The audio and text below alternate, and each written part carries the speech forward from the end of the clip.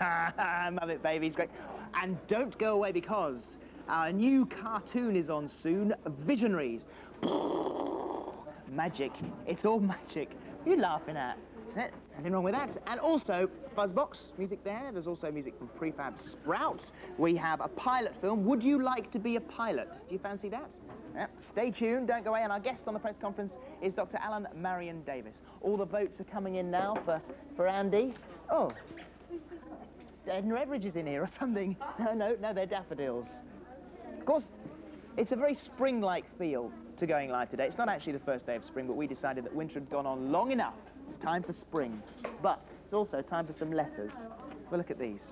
I did manage to find, I lost the other red nose letter earlier on. I found it now. This is my dog Ben with his contribution to comic relief. And that's come from Louise Ellis and Ben. And she lives in Market Weyton. Have a look at this. Look at little Ben there with his red nose on. And we've got some more photos here. This is a good one. Dear Philip and Gordon, I live in West Bromwich, West Midlands, and there are two streets. One is called Schofield Avenue, and the other is Gordon Avenue. And they say, yeah, named after you. Did you go up and open it? The question has been asked. It's come from Lindsay Hall, who's aged 13. Yeah. Hang on a minute. There's the first one.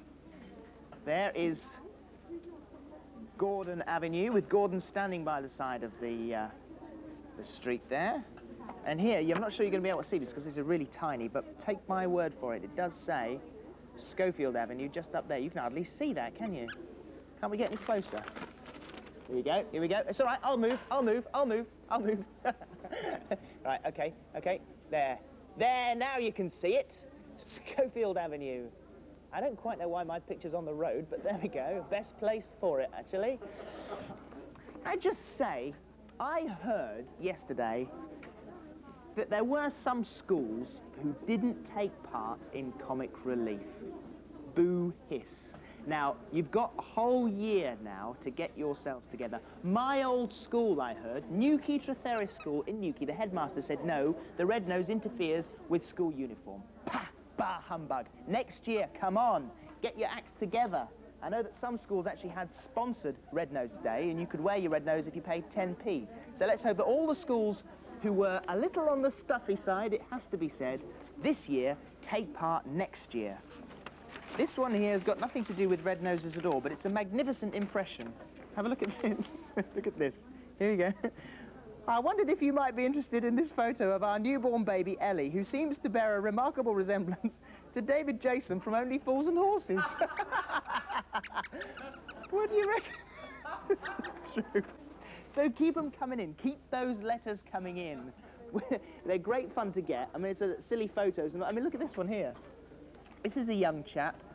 It actually was addressed to Trev and Simon, but I nicked it because they weren't going to have time to do it. It says here, this is little John and nephew Matthew swinging their pants over Christmas. Look at him down there. That's Matthew swinging his pants. So send your letters in. Loads and loads of people did get involved in comic relief. We, of course, have our own people here on Going Live who like to get involved and do various things. So the Singing Corner, here is their involvement for comic relief.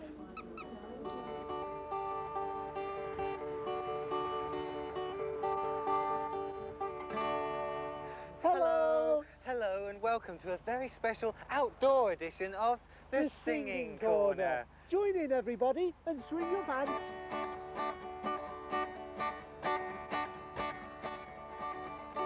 Oh, there doesn't seem to be anybody here to swing our pants with. Oh, look! Look! Oh, a piece of litter. No, it's a letter. Dear Singing Corner, please come to Water School and swing your pants for comic relief. Oh, well, we've got to go there, I suppose. I wish I hadn't written that letter. Hope Singing Corner don't come in. Yeah, they're so stupid. Hello! Are you Steph and Lynn? No. Are you sure? Yeah. Did you write a letter? Yeah. Ha! Oh, here I did. Oh, look, red balls. Red balls? Are we going to play snooker? Play snooker at home. But they're noses. Oh. You're supposed to wear them. Oh, all right then. But as long as they don't make us look stupid. Okay, join in then. And swing your pants. Swing your buckets. Give money.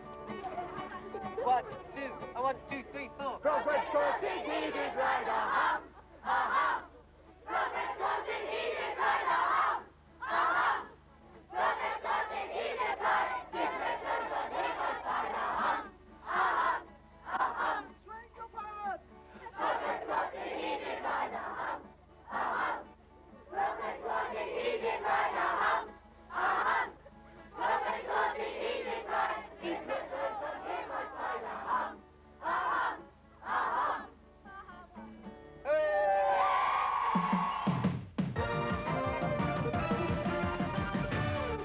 And I have to tell you that Derwent Water School, who were with Singing Corner, had the pleasure of Singing Corner's company a little while ago. They raised £60 in their cake sale for Comic Relief, so well done. And apparently Singing Corner, they managed to lend their own special brand of comedy to Comic Relief as well. And they are adding to that total of £60, kids, so well done with that. But now, of course, it's time for Liveline. And we hope that it'll be another performing Liveline, if you see what I mean. We've managed to have a few sing-songs over the last couple of weeks, a bit of hip-hopping, beatboxing and all that kind of thing. Well, we're hoping we may have something along those lines with this Liveline. Now, the phone is ringing. I'll just switch that so you can hear it. Hello? Right. It's ringing away. Oh, good morning. Hello. Hello, is that Tom? Yes. Tom Roberts? Yeah. Oh, hello, it's Sarah Green here on Going Live. Hi. Hi! You're talking live on the television at the moment. How are you feeling this morning? Fine. Are you feeling in a musical mood? Yeah. Yeah? Is there any way in which you can get your phone near a set of drums?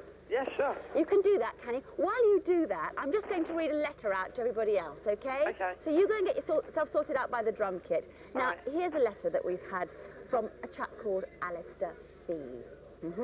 I'm writing to you to ask a big favour. Please, could you ring up my friend on Liveline? His name is Tom Roberts, and he is the most brilliant drummer in the world. He can play anything you request. I think he deserves this call as he works hard and helps others to play the drums who are not so gifted.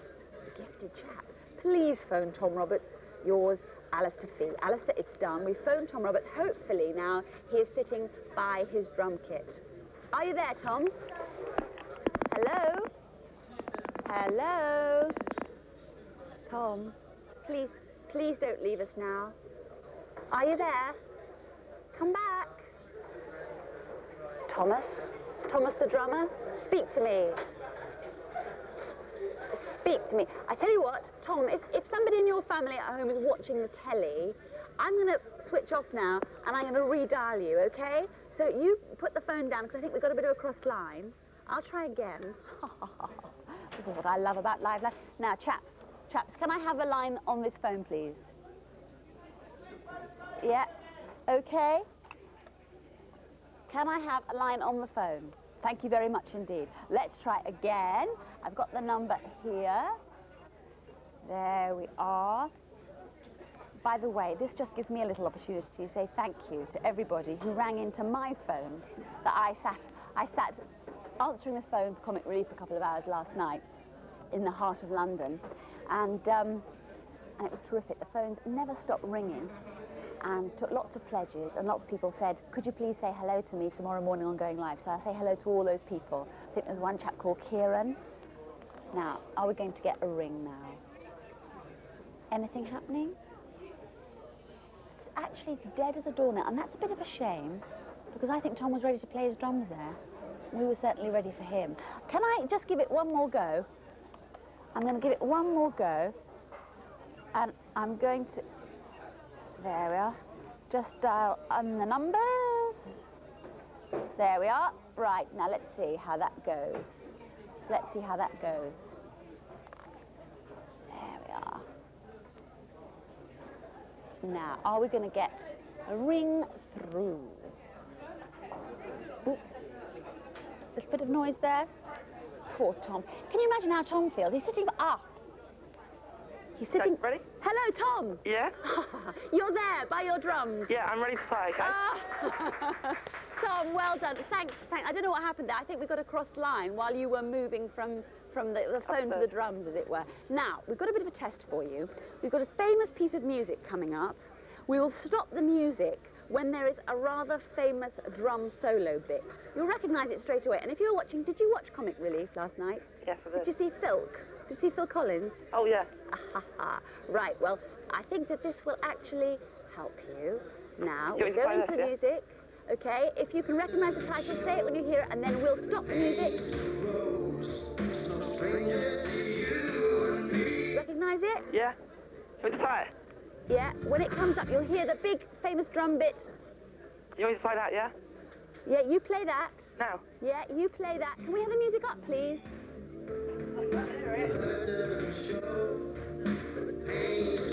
Okay, Tom, is that you now?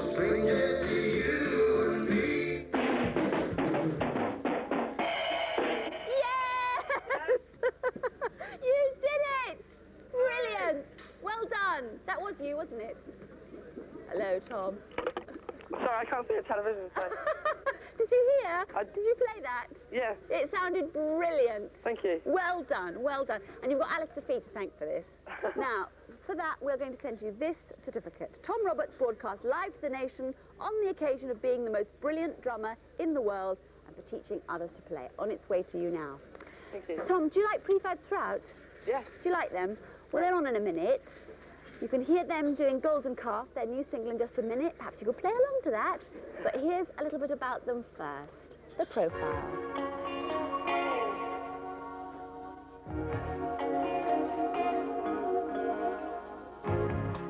Oh my, have you seen the weather?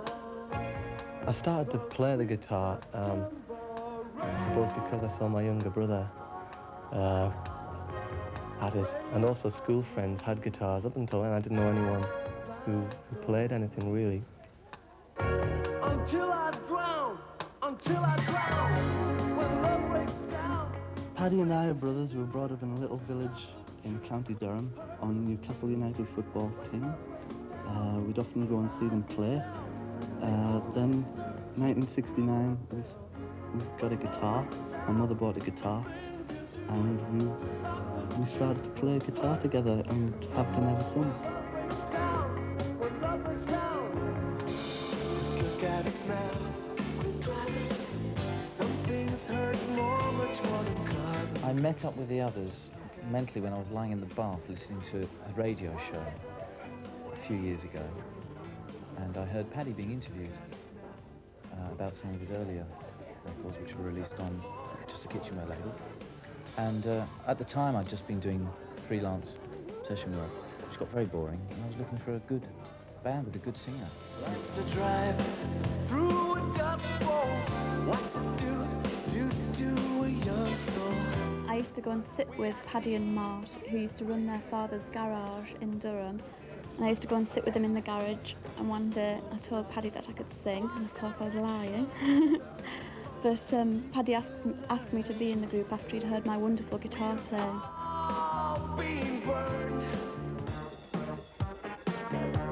Well, the Golden Calf is one of my oldest songs. I wrote it when I was a teenager, so that's. Should I be discreet here? That was about 10 years ago. And it's an out-and-out rocker. Prefab Sprout don't often sound like this now, but this is what we used to sound like a long time ago, and we can still sound like it if we want to.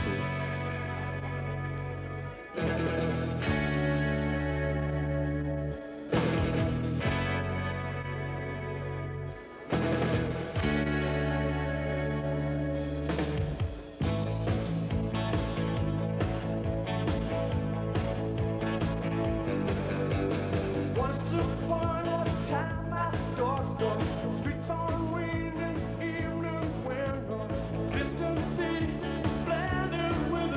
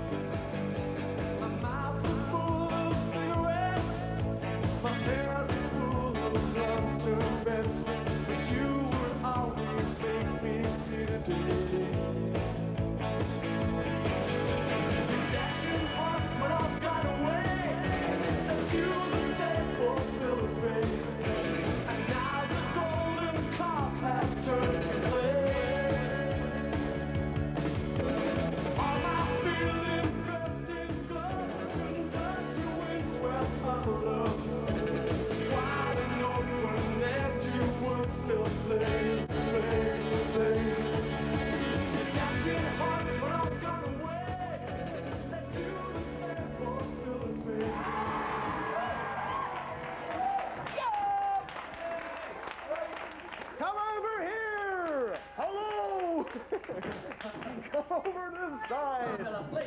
Thank you. It's this way. Nice to Over meet you, there. matey. Nice to meet you. Have a pew. Let me just shift these phones.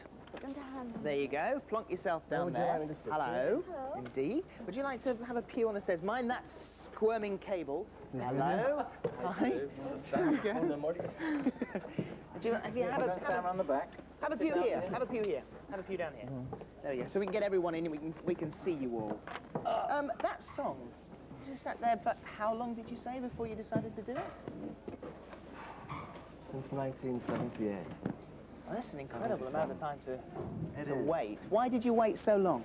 Well, because we sort of grew out of that particular style, which is a very live band sound. And we did it as a B-side originally, and then the way it turned out, we thought it was so exciting that we had to put it out as a single. Because it's actually got quite a live feel, which is a bit unusual for Prefab Sprout, and you don't also do very much live work, do you? You don't go No, out. we don't. We are the Howard Hughes group of the pop world. Why is that? Why did you decide not to? Well, to write more songs. When you tour, although it's great fun to play in front of people, the actual travelling doesn't allow you to do anything else, which is a shame. You know, you can't really write songs while you travel. Yeah, a lot of bands get pushed into the position where they go on tour and they come back and suddenly they have to come up with a new album, just like that. Right. It can be a problem. So do you all quite like breaking that format, you know, the way it's expected to be? Wendy, would you the way it's expected to be done? And yeah, I don't think you need to do anything in any way that's expected of you. Just important for Paddy to be able to write the best songs, not to have to. It was heard, and quite an interesting thing about the songs and about what you wanted out of the songs was that it should allow a teenager's imagination to run riot, which is really quite an interesting way to look at it, really. Well, yeah, I think that no matter what kind of music you like, whether you like out and out pop things, or I suppose in some places we'd be thought of as an older sort of music. You know, older people would like it. It's important that when you listen to a record that you can imagine things as you listen to it. That's how I think we started, being fans of other people's records. It would make your imagination spin. And the noise is off today and making my imagination spin. I'm thinking, what could that be? Did somebody fall out of the roof, I was thinking. Let's take some phone calls. Right, there we go. One for you. What have you done to your thumb? Well, you're not going to believe this. I cut myself shaving. You cut your thumb shaving? I was stood there like this. There you go. I'm a werewolf, you see. Is that what it is? Right. Okay. Line one, first of all. Who's on line one? Believe me, it's easier that way. Is it? Have you got a phone I can have here? Line one, and it says they're written down here, Michelle Harrison. Hello, Michelle. Hello. What's your question? What's it like working with your brother? Ah, brother Which thing. brother are you asking? Well, let's ask both of you, really. Let's start with you. What's it like working with your brother in the band? Easy. Is it? It's wonderful. It's wonderful. It's great. Because there was if you look at Hugh at Cry, you know, the Kane brothers, there was that sort of feuding thing apparently between the brothers. I mean, do you ever have any trouble between the pair of you? We are very similar in terms of the things that we like. So if we work together and we're sat in the studio and there's a sound we either like or dislike, we know what each other are thinking about. We instinctively turn around and go, or we go, oh yeah, at the same time, and that's probably because we're brothers. We're very close in the taste that we have. We know we are. Maybe you're not the right people to ask. Wendy, what is it like having two brothers in the band? It's really dreadful. They fight all the time. Neil and I often have to come between them. Do you two find yourselves sort of outvoted, that they get, you know, sort of their when it comes to having something, deciding on something, that they get their way? No. Not really, no. No? Not because I always get my way. I forgot, actually. I completely forgot they were brothers. You just reminded me. Oh, really? Well, that's quite a good way to do it then, in case if you forget. Next call, and it's line 2 and Amanda. Morning, Amanda. Hello. Hi, off you go. What did you enjoy most about making your last album? Sorry, I missed that. What did you enjoy most about making your last album? Finishing it. New album. Finishing. Avocados. He likes avocados. And should I talk into this? Is it better if I... Well, she won't be able to hear you otherwise if she's not sitting by a television. That's a good point. Well, was it a long time in the making? It was a long time in the making because we did it with several different producers. But one of the best bits that we really enjoyed was when we went to stay in Los Angeles with Thomas Dolby to record 4 tracks. We really enjoyed that, didn't we? Yeah, because he lives out there permanently, really. He lives out in the hills. And it was a yes. Very nice. Very unusual for us to come in from Newcastle to see all those things you'd seen in the films. Were you impressed by it all? Were you impressed by it? Yes, I was impressed because no matter how many times you've seen it on the television or in films, to actually walk through it, you want to snigger all the time because you see landmarks like the sign with the letter falling off and all that. Right. And it's like being in a cartoon. Good one. All right. So, and you're pleased with the finished product now? Very pleased. Happy that it's over, but pleased with the finish as well. Yeah. Good. All right. Thank you for your call, Amanda. And the prize, you have a great prize, which You do. let's have a look at this. Now, tell me, who's going to tell me about this, then? Because there's an interesting story behind this. Wendy. I'll tell you about it. All right. It's an original cartoon drawn by the team from Viz Comics, who are also from Newcastle, like we are. And we gave a donation to Comic Relief, and they did an original Prefab Sprout cartoon for us. Right. And if anybody wants to make a donation to Comic Relief, they'll be in Time Slip Comic Shop today, this afternoon, in Newcastle upon Tyne. Right. And they'll do you an original Terrific. sketch. And this is an absolute original? Yes. What a prize. All right, what's the question? Well, this will really have you straining at home. Could you finish the sentence? Hot dog, jumping frog. And you have to spell it right. Yes, hot dog, jumping frog, and you've got to spell it right too. You must get the spelling right. All right, thank you very much indeed for coming in. This is a fabulous prize, and I know you've also got some bits and bobs down. The singles and the what's this? A jigsaw. This is the Prefab Sprout rock and roll trivia quiz. Oh, good. And all the questions are about Prefab Sprout. Yes. And some T-shirts. A good idea. T-shirts, records, all the biz. videos, the lot. Oh, look at this, thanks at the whole lot. So if you haven't got a CD player, then you've got the cassette as well. So thank you very much indeed for coming in. Thank you. Great pleasure. The best of luck with the single and the album. Thank you very much indeed. And the address to write to, as always, of course, entries on a postcard to Going Live, BBC TV, London W12, 8QT Going Live, BBC TV, London W12, 8QT. And now, we're back to those cheeky teenagers. Last week, Dick and Johnny found out that being a teenager was just great. Let's see what those two cheeky teenagers are up to this week in episode 2 of Dick and Johnny. Hi, Dick. Hi, Johnny. I didn't expect to find you here. I thought you were being a big old stuffy goody-do-good and staying in because your mummy said so. Not me. I gave my folks a good ticking off for treating me like a little boy. Cooey! Really? What did you say? I said, look here, Mother and Father, why can't you let me be like the other teenagers? Gosh, Dick, and what did they say? They said because you're an empty-headed, jumped-up little upstart of an idiot. That's why. That's funny. My parents said exactly the same to me. Grown-ups, hey, they always manage to find out the truth, don't they? That's right, Dick, they do. Hey, look, Johnny, a jukebox. Wow, it's great.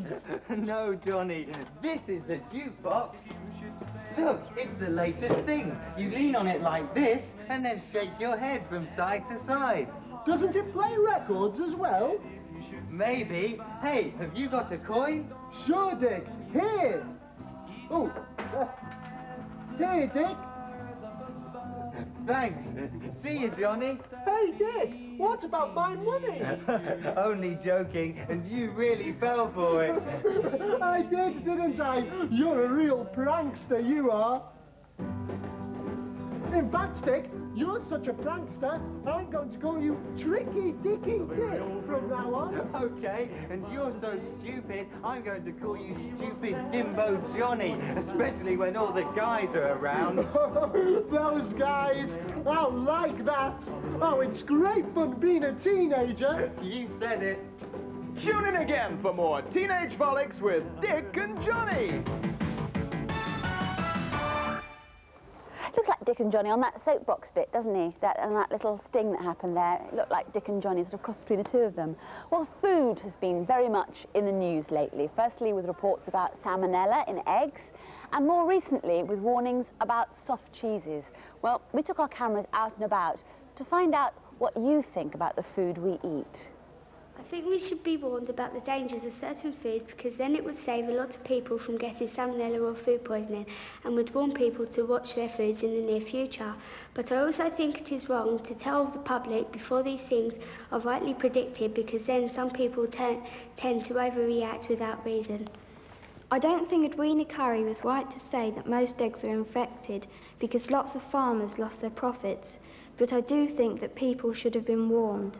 I think that Mrs. Edwina Curry was right to say that most eggs had salmonella, but not all eggs. This didn't stop me from eating eggs. You just have to take the risk. Also, it's bad because the chickens are kept in tiny cages and fed other dead chickens. I think the publicity about food is a good thing, but they shouldn't make such a big issue about it. They should just tell us the food what's bad for us and let us decide if we want to eat it or not. I think all this publicity about food is a good thing, because we should all know what's inside our food we eat. But then again, it may stop some worried people eating things like cheeses, some meats and eggs. I think that sometimes the publicity about food is true. But personally, I think the main news wants something new to say. All the publicity about eggs hasn't stopped me eating them, because they said that if you cook your eggs properly, the bacteria would die. I still enjoy eating fried eggs. Strong and, interestingly, very differing views there. Tell us what your opinions are. You can do that in two ways. Firstly, you can ring Dr. Alan Maryon-Davis, who's our press conference guest, on 01 811 8055, or you can drop us a line to Soapbox, going live, BBC TV Centre, London, W12 8QT. That's Soapbox, going live, BBC TV Centre, London, W12 8QT. What's grey and hairy and makes animals yawn? I don't know. What's grey and hairy and makes animals yawn? A wild boar. What do you get if you cross a rabbit with a flea? I don't know. What do you get if you cross a rabbit with a flea? Bugs Bunny. What cat lives under the water? I don't know. What cat does live under the water? Octopus.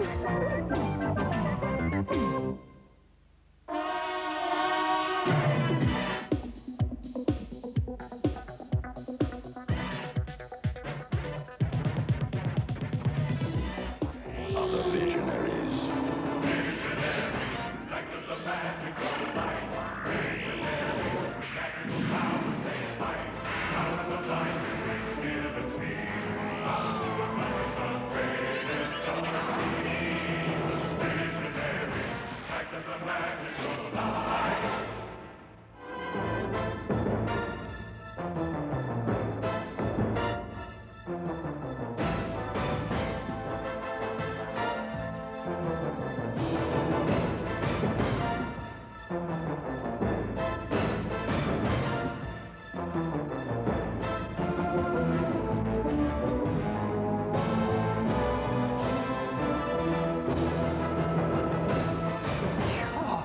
Visionaries, you see, our new cartoon. I told you it'd be good. Adrian was really upset that he's standing outside Television Centre today. He wanted to be at home watching it, didn't you?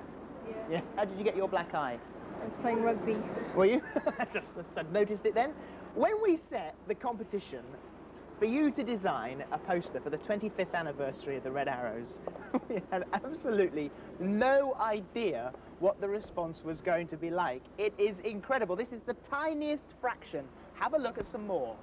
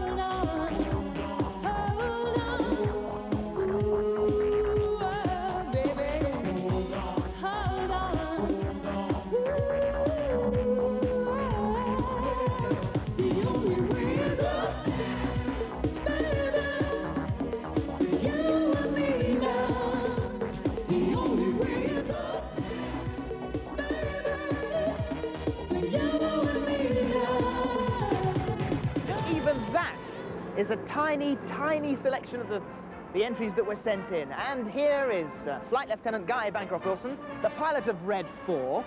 And most remarkable piece of flying this morning, I have to say. Quite magnificent. Managed to get this over the top of the tube station, up Wood Lane, came over the top of the commissionaire's hut, who unfortunately shouted, "I'm sorry you can't bring that in here!" But he did anyway and parked it here in the car park of town. Was there any problems? Well, nobody said it'd be easy. Yeah. They said, you know, handbrake turn around the flagpoles, but it was all right. It's a handbrake turn around, no problem at all. This guy's an agent soon. He's getting good. Second time on telly. Welcome back.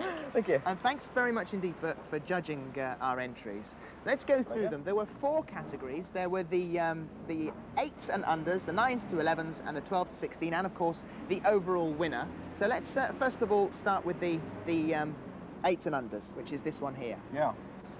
Terrific. Liked it. In a good use of colour. Air traffic control. Yeah. Red 5. Bit out of formation, but not bad. Very nice. And the guys liked that. All the guys actually judged this together. We had quite a few of the posters over and judged them ourselves and had a democratic decision. Wow. So these are the ones we like the best. Well done to Thomas Vickery, who's 6 years old. He's in Halifax. We'll tell you about your prize in a mo, Thomas. If you hang on for a second, you'll be leaping up and down now and jumping over the back of the chair. Saying, "It's me, it's me, it's me!" Hold on, hold on. The next one. Okay. This is the 9s to 11s. 25 years at the top. Great. Bit of green smoke, yeah, that's obviously the synchro pair crossing. Very nice too. Good background, nice deep blue. But we like to fly nice blue sunshine, best of all. That's nice, Hope like to see that a lot of that this summer. And the winner to the 9s to 11s, Robert Lewis, who is 11. Well done, Robert. Tell you about your prize in a sec. And the 12 to 16. Okay, this is terrific, this one. Showing that the Red Arrows go all over the world. A little list of our venues. List of some of the formations and the sequences we do, our badge, world-class performers, very nice. But the perspective on it with the aeroplanes coming over the globe is terrific. Good use of colour, lots of stars. We don't actually fly at night that often, but very nice. Enjoyed that one. All right, well done to Paul McCabe, who is in Whitby. He's 15. Congratulations to you. So those are our 3 runners-up. What did the runners-up get? Okay, well, the runners-up get a selection of Red Arrow's goodies. The youngest one here. I remember this from last time. There's a little great flying suit. Greed of the stuff. I won't go through the whole lot. Right. Very nice, just like mine. A little bit smaller. Yeah. And the other 2 winners get this flying jacket. Little Red Arrows emblems on. And plus some sweatshirts, t-shirts, badges, that sort of thing. But a drum roll now.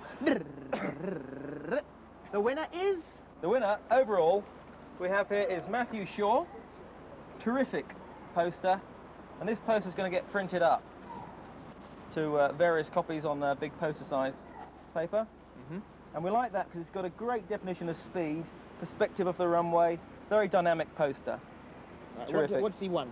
Okay, well, he's won plus a flying suit plus all the other goodies, and it's going to get printed up, and they're all going to have a day out with us. In fact, I did say just the overall winner would have a day out, but we're so overwhelmed with the standard of them. Everybody here can have a day out with the Red Arrows. That's good stuff. Lovely. And you will have a brilliant time. It's an exciting day, that's for sure. Yep. But of course, I suppose we ought to really let you get this out, haven't we? So you need a bit of a run-up, don't you? I have to say, if I could just, just for a couple of seconds, the guys phoned me up at the beginning of the last interview, and they said that Guy, this is the other Red Arrow, said that Guy was in a pantomime, and that he did a bit of singing. And all the way through the programme, I was thinking, I've got to get it in now, I've got to get it in now. And after the programme, apparently the rest of the Red Arrows were terribly, terribly upset that he didn't do any singing. So, so maybe just a little, just to please your fellow Red Arrows, who I know they wanted to come down today. My voice is just gone. a little, maybe 5 seconds worth. My voice is just gone. 5 seconds worth. Come on. When you're here, oh so near. That's it. A round of applause. Come along, come along, come along. We didn't get it. I'll kill him. We didn't get it done last time, but this time I had to get it in this time. That's what happens if you come back twice. Guy, thank you very much indeed. It's been a great pleasure to have you in once again, and I'm sure our winners look forward to going up to Scampton. Thank you. Better stand back. Do you think about the food you eat? Are you a fussy eater, or are you always hungry and eat whatever's put in front of you? Recently, there's been a lot of concern over food scares. many people became aware for the first time of the possible danger of eating raw or undercooked eggs, which were infected with a bacteria called salmonella and can cause food poisoning. Eggs became bad news. The government warned the elderly, sick and pregnant women not to eat soft-boiled eggs, and an advertising campaign was launched warning people of the dangers of eating raw egg. Other food products, particularly soft cheeses, were the next to hit the headlines when there were more outbreaks of food poisoning, this time caused by an organism called listeria. Food was in the news again. The Ministry of Agriculture has already announced its plan to ban the sale of unpasteurised milk to the public. And on the advice of government scientists, it now wants to stop its use in the production of cheese. It's thought this would further reduce the risk from listeria. And it doesn't seem to stop there. The latest scare is from reports of a deadly disease affecting cows, which in the long term, some fear, might have an effect on us humans because we drink their milk. Last month, as a result of all these food scares, the government formed a food safety committee to protect public health. So how has your diet been affected by all these scares, if at all? And are you careful about what you eat at school as well as at home? Reports suggest not. Children are still eating far too much fat and sugar. Chips, hamburgers, crisps, chocolate and soft drinks are clogging up arteries at an early age. One disturbing finding is that many children may not have enough energy to exercise. Up to a quarter go to school with no breakfast. But eating patterns are changing in this country, and more children are becoming vegetarian. Why? I think it's cruel to young animals, like you have lamb and things like that, and I think it's cruel that they have to be killed when they're young, because it's just like us being killed when we were young and we don't experience life. Well, those are just a few of the food issues that have cropped up in the news over the last few months. Well, if you're now too scared to eat an egg, or you're worried about what meat's going to do to you, or perhaps you're trying to find a new way of keeping fit, then you may want to talk to our press conference guest this morning. He is Dr. Alan Maryon-Davis. Welcome back to Going Live, Alan. Oh, great pleasure. Nice to see you again. Are the letters that you receive and the phone calls that you receive from people, are they in any way reflecting the sort of concern that we were hearing about on those reports? Yes, I think so. People are really quite worried about it. There's no question about it. They are scares, and people are genuinely looking at the food they're eating and thinking, now, is this going to be safe for me? So, yes, I think people are really concerned. Do you think we're informed enough? Do you think we are kept in touch with what is happening enough? I think for a long time we haven't been informed enough. I think there's been a sort of cloak of secrecy over it. And I think that what's happening now is that with these scares, suddenly the doors are opening and we're beginning to see what's been going on behind the scenes. And I think actually, although that perhaps you think that scares are bad for you, I think it's quite a healthy thing that we're now taking much more interest in the way our food reaches our plate and gets into our mouths. Yeah. I'm sure there'll be lots of questions in the press conference about the specifics of eggs and meat and cheese. But talking about being informed, there was a survey that's just come out about young people's knowledge about cancer. Now, I know that you had something to do with the press conference surrounding that. Were you surprised by the findings that people thought that cancer was catching, for example? Yes, I thought that by now, you know, a lot of children particularly would have seen so many programs about cancer and perhaps read articles about it. They would know that cancer is not catching, you know. They would know that you can't just inherit cancer from your mum and dad.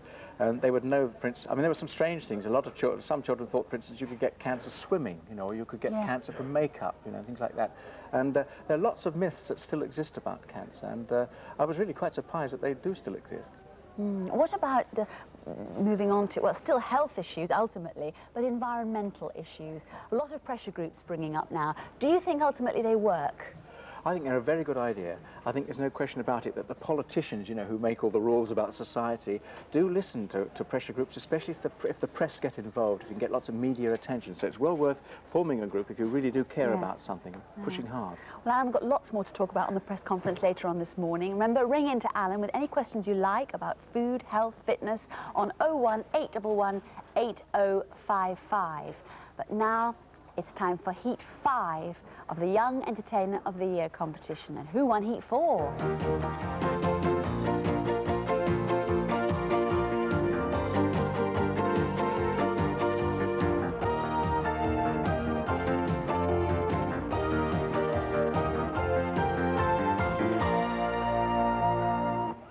That's right, it's time for Heat 5 of the BBC Young Entertainer of the Year competition 1989.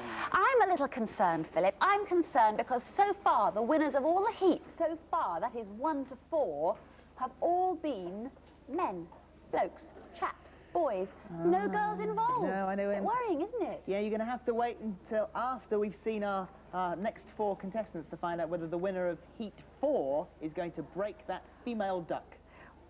Quack, quack. Quack, quack. This is the 5th heat in our search for a Young Entertainer of the Year. Well, actually, it's your search, because it's you who decides who is going to end up with this very special trophy on their shelf at home, and who it is who's going to be joining all the other stars on Wogan, because that's one of the prizes for our ultimate winner. So please get your paper and pen handy. We'll show you how to vote when you've seen today's 4 acts. The first finalist today in Heat 5 is a young lady who's called Nikki Moran. She's from Cannock in Staffordshire, and she's going to sing Wishing You Were Somehow Here Again from The Phantom of the Opera.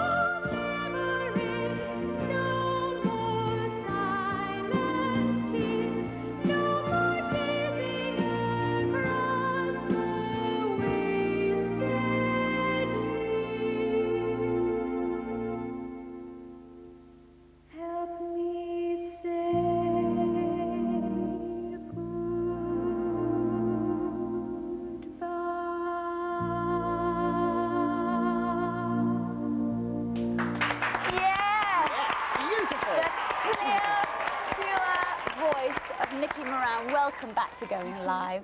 Cool, that was fabbo. Did you enjoy when you came to the studio last time to actually record that? Yes, it was brilliant. The weekend was very good. Was it? Now, when did you discover that you had such a brilliant singing voice? Well, I've always enjoyed singing. It was in the school concert at the infant school, and then they thought that I got a good voice, and one of my teachers recommended a singing teacher. And that recently I've just changed my teacher, but I've been having lessons for about 4 years now. Oh, So, it certainly paid off, Nikki. yeah. Absolutely brilliant. Best of luck. We enjoyed that a lot. We both know how the song goes now, don't we? And it's wishing you were somehow here again. Yes, okay. Fairly simple when you know how, isn't it? Well done, by the way. Beautiful, beautiful. Our next finalist is a young chap who's a great fan of John Cleese, actually. He's called Paul Miller, and he comes from Reading. Here he is with his particular brand of comedy.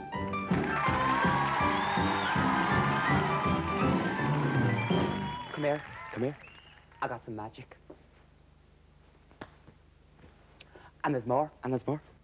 What's this?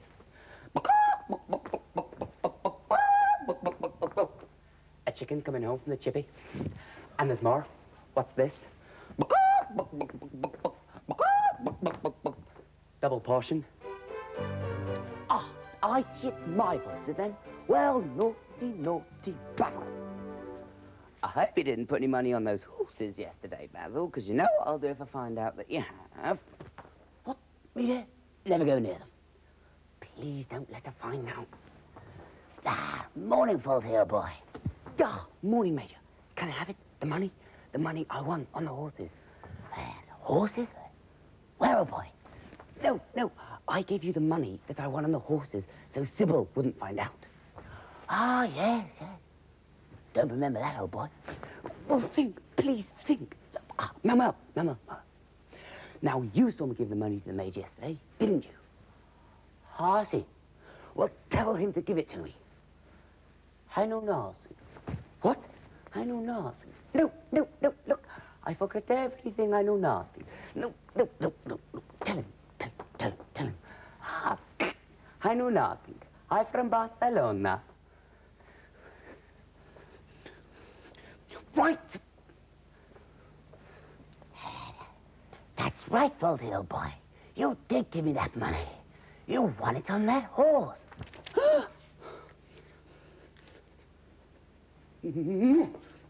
Not a word to Sybil. Da, mum's the word, old boy. Da, Mrs. Faulty. I found the money. The money Mr. Faulty won on the horse. What? I'll take that then, Basil. Good evening, ladies and gentlemen. I'm welcome to the Muppet Show. And yes, our special guest for tonight is, the one and only... I forgot. Ernie?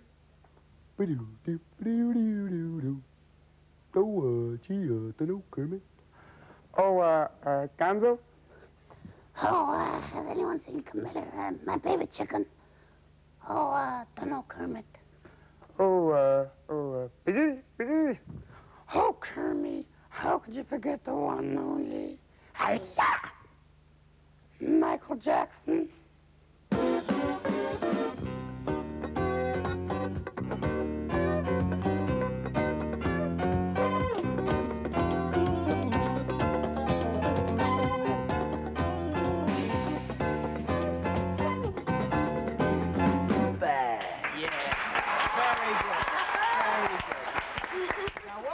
All happening. We were having our own little private show here. This is Paul. Welcome to the programme, Paul. Thanks. We'll talk about the trauma you just had in a moment. But Thunderbirds, do the Thunderbirds face, which is absolutely brilliant. He was doing this a second ago. I've been in fits here. Go on.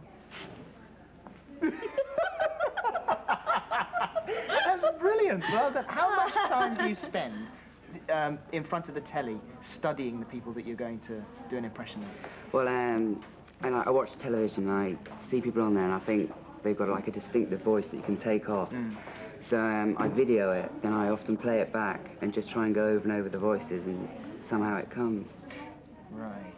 And this morning, you had a little bit of a problem, didn't you? I did, yeah. Would you like to tell us where you went and where you nearly went? Well, we got to Reading and they're redoing a platform at Reading, so all the trains are being altered. So me and my friends got on at Reading and we were going to Penzance. So you got on the train and it was going in the wrong direction? Yeah, that's it. And we got off in Swindon, then we just managed to make it up here. You must have been panicking a little bit, but we're very glad that you made it. Well done and the best of luck. Thanks very much indeed. Yeah, good luck. Thanks. Well, our third act today, Act S, is called Bond. Lawrence Bond. He knows a trick or two.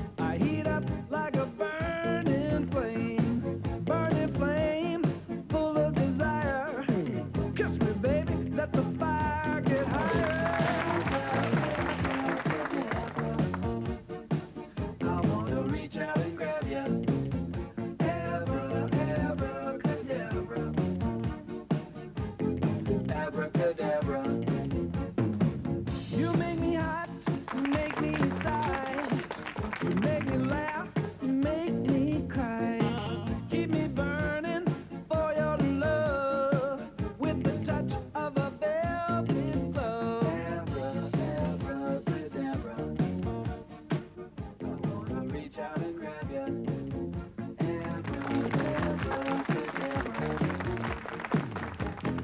Abracadabra, I feel the magic in your caress.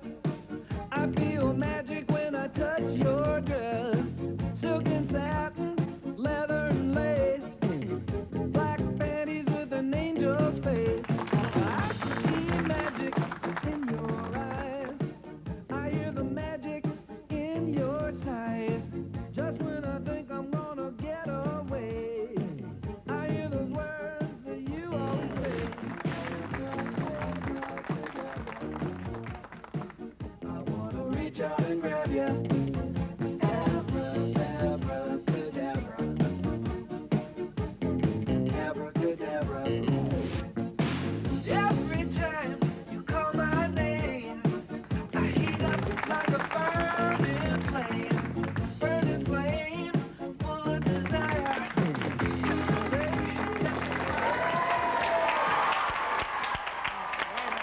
Lawrence Bond and his lovely assistant, Nicole Smith. Welcome to Going Live. Thank you. When did you start doing magic, Lawrence? I started when I was about 5 or 6. My sisters used to do a bit of magic and children's party entertaining, and they used to show me some magic. And So that's they when I got actually into taught it. you? Well, they just showed me my first tricks, and then from there, my parents bought me like a little magic set, and then it went on from there. And do you do lots of party performances now? Yes, I entertain at children's parties, and I do friendship clubs and school fetes and things like that. And when did you chance upon the lovely Nicole? Well, we went to school together when we were younger, and we've just been friends ever since. So Uh-huh. we kept in touch. You were persuaded to join in as well? I love doing it. I didn't mind at all. Fabulous. Well, best of luck. Thank you both Thank you for very coming much. today. Great, sir. Well done. Best of luck. Thank you. Our final act today are two young ladies who come from Essex. They've actually written this song themselves. It's called Dance Class Again. It's actually very funny, but I hate to think what their ballet teacher actually thinks of it. They are called Double Take.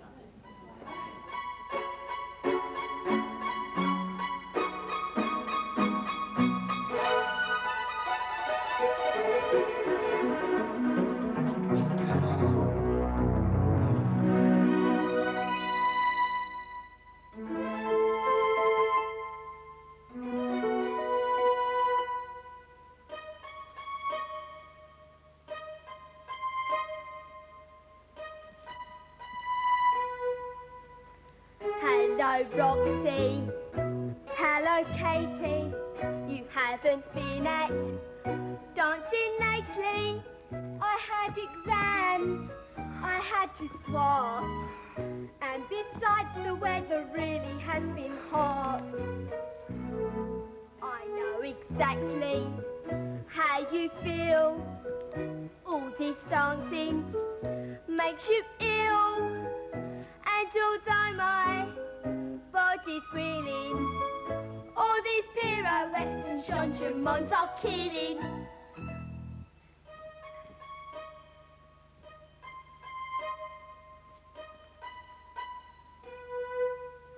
These exercises are really bad. What do we do then? We must be mad. I watched a program that said in time will do irrevocable damage to our spine. There's Miss Susan. Let's start working. She's not stupid. She'll know we're shirking. Just point your toes and do some bending. And she'll never realise we're just pretending. Let's go home. Oh, come on, Roxy, let's get out. They'll never miss us. Run away. I really couldn't stay here one whole day.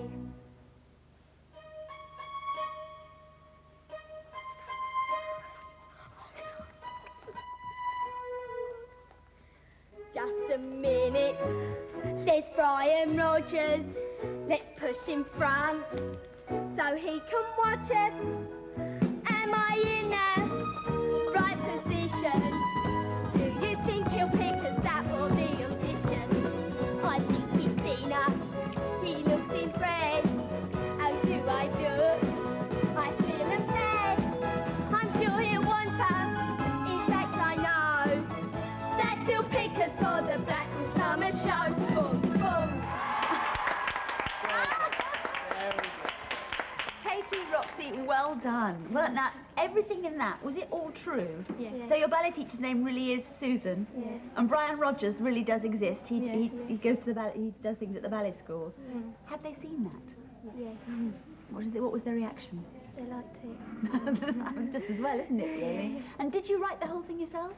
Yeah, we wrote it, and because it was just from Camp Granada, and we was just mucking around one day, and we just come out, hello Roxy, hello Katie. So Mum's liked it, and that's where it come from, like that. Oh, that's great. Thank you very much. Good luck, both of you. Thank you. Good luck. Good luck. In a moment, we'll tell you how to vote, and perhaps you could win a prize. But first of all, let's have a quick recap at today's 4 finalists. Wishing you were somehow here again. Wishing you were somehow near. Sometimes it seemed if I just dreamed, somehow you would be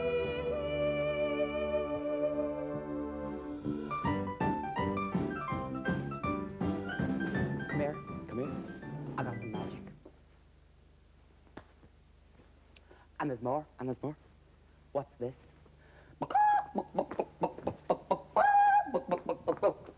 A chicken coming home from the chippy. And there's more. What's this?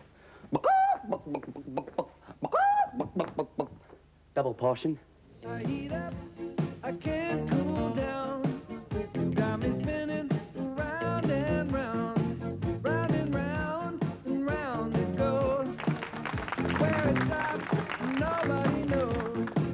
Every time you call my name, I heat up like a burning flame, full of desire. Kiss me, baby, let the fire get higher. I think he's seen us, he looks impressed. How do I look? I feel impressed. I'm sure he'll want us. In fact, I know that he'll pick us for the Black and Summer Show. Boom, boom. Well done. Now it's time for you to vote. This is what you do. You grab yourself an envelope, a card, see, a postcard like that, and on here you write your, can you see that? Hello. Your name, your address, and your age, and the number of the act that you would like in the top corner here. Then you send it to the usual address, which is Going Live, BBC TV, London W12 8QT. And remember that you can send your entries for the Young Entertainer of the Year competition in the same envelope, perhaps, as something else that you'd like to enter. So drop us a line and vote. Every vote cast this week will have a chance of winning this prize. There's a watch there, and also, of course, the winning act as well. Now, all the votes have to be in by Thursday, so get them in quickly and get those votes down now. Is it me now? Yes, it is, isn't it? Now it's time to see who I took it so. Now it's time for us to find out who won Heat 4. Keep your money, keep your car, keep your fancy clothes. 'Cause I've got 1, 2, 3, 4, 5, 6, 7, 8, 9, 10 talented toes on the end of my fabulous feet. We'll strut down any old street. We'll do such fine combinations and configurations. Knock you right out of your seat. I love my fabulous feet. You'll be surprised how people waiting. No head to shop what a scandal. 'Cause no one holds candles to me. And my fabulous feet. Fabulous feet. Yeah! Yeah, well done to the young set. Congratulations. Nikki, would you pick a winner out for us? Someone who's going to win last week's prize. There we are. The winner is Della Carrot from From Bedfont in Middlesex. Yeah. Della Carrot, well done to you. She's 9 years old, and you have won this. What was last week's prize? I can't remember what it was, actually. What were we giving away? There we are. There were albums. Look at all those albums. Well done to you. We'll be sending those. And don't forget to get your vote in for this week's Young Entertainer. Now then, it's time now for the first in a brand new series of Theatre Shop.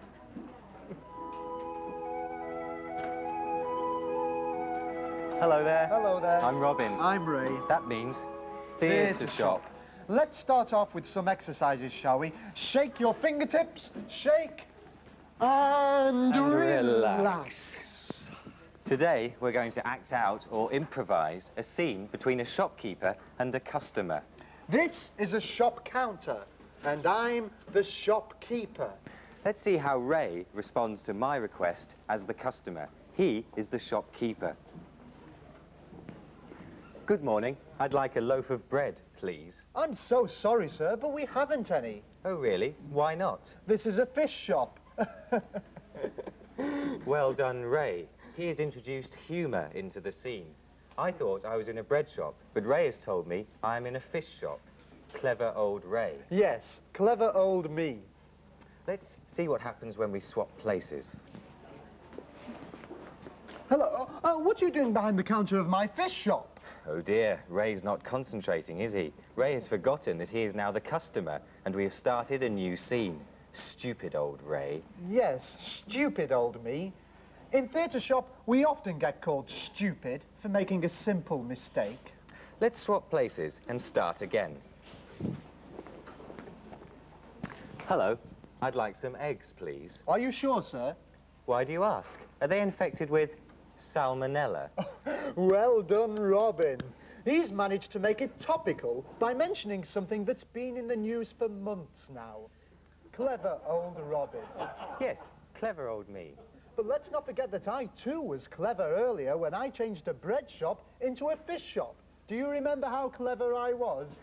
Let's do that line again, shall we? The line about how clever I am? No, the line about the eggs, Ray. Oh, why? Ray? Oh, OK. Let's do Robin's clever line again, shall we? Are you sure you want some eggs, sir? Why do you ask? Are they infected with salmonella? No, it's just that you've gone and put your elbows in them. Right, well, that's the end of that exercise, and relax.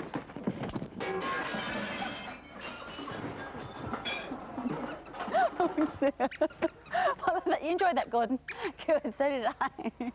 Theatre Shop, I'm glad they're doing a new series. I was worried last week when it was the last in the old series. A good start, Ray and Robin.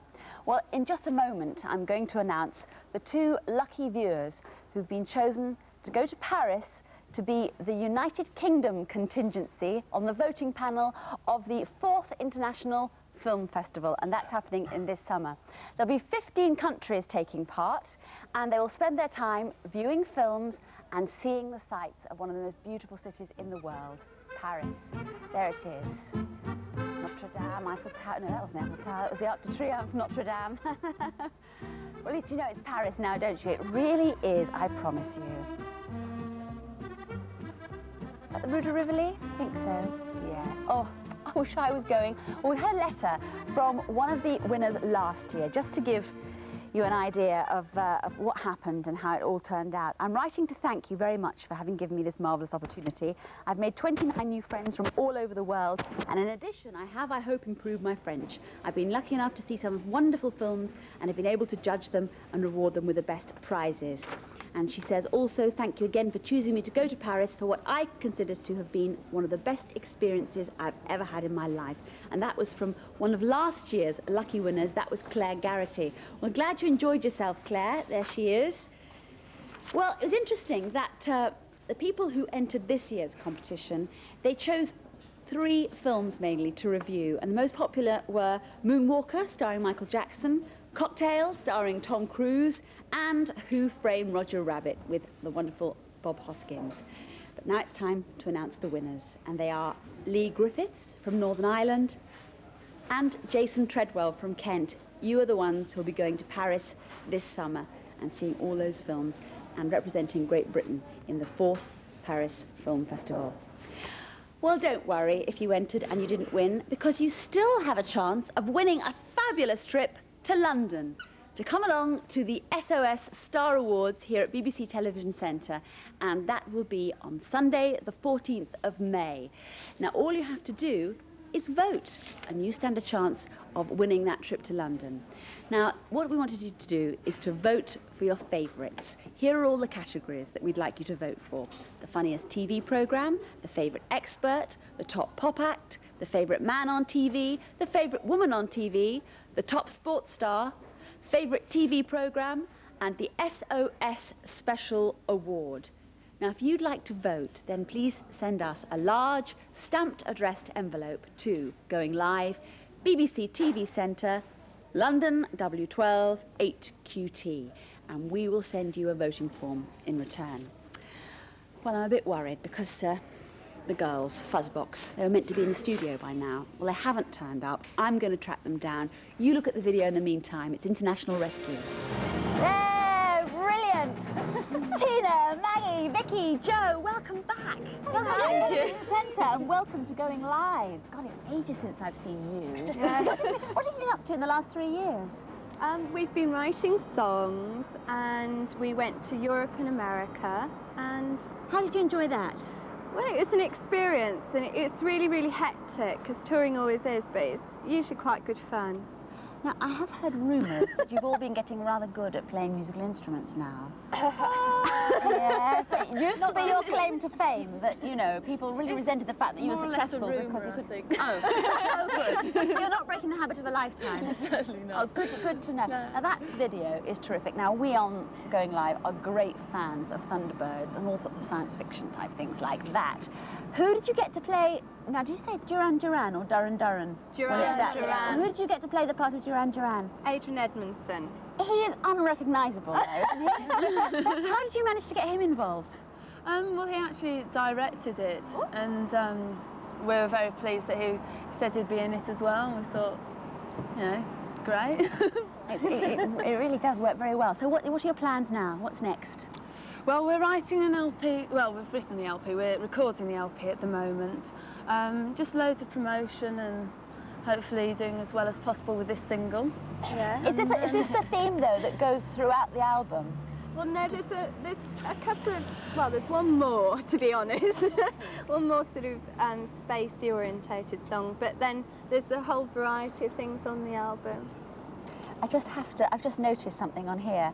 Can you see the epaulets that the girls have got? They've got two sorts of epaulets. One's covered in buttons. Right, now, are these lipsticks in here? Well, they're not actually lipsticks. They're just the holders.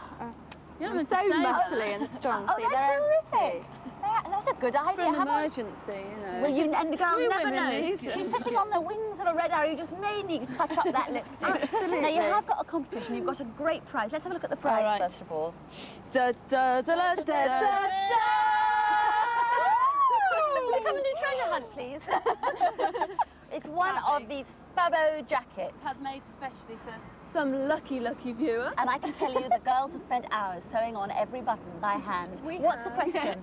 Right, then the question is, who is famous for saying, "Yes, my lady"? But I can't do a very good impression. What member of Thunderbirds that is? Well, I recognise it. I thought it was jolly good. Answer on a postcard, please, to Going Live, BBC TV Centre, London, W12 8QT. Thanks, girls. Good luck with the single. Let's stay with Thunderbirds now, because Philip Schofield loves Thunderbirds. In fact, some would say that he even looks like a Thunderbird. Have a look at this. Don't you think he looks the spitting image of Scott Tracy?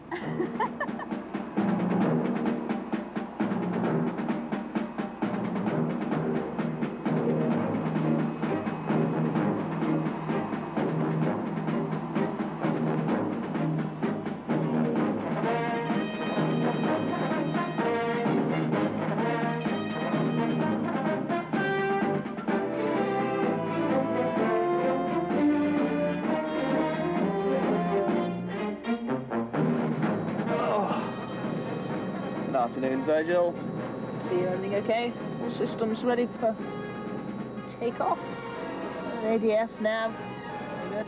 That's good. I'll just speak to our passengers. Good afternoon to them. afternoon, ladies and gentlemen. This is your Captain Philip Schofield speaking here on behalf of myself and co-pilot Virgil Tracy. I'd like to welcome him aboard this British Airways flight to not very far.